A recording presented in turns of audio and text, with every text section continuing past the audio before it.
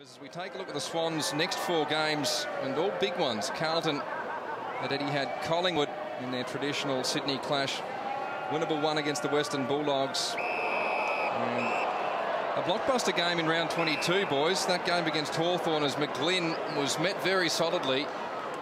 Very heavy contact. Both players are down here.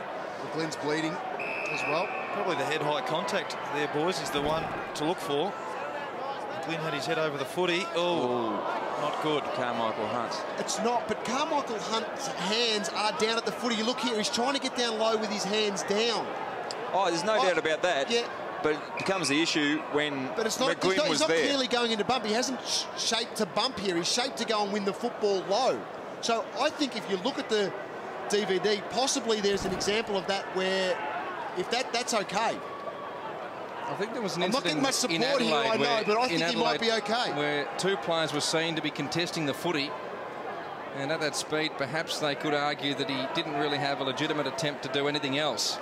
I think he was legitimately going for the ball, and I know you can say he got hit in the head, that's fine, but his hands were down. He wasn't there completely bumping Ben McGlynn.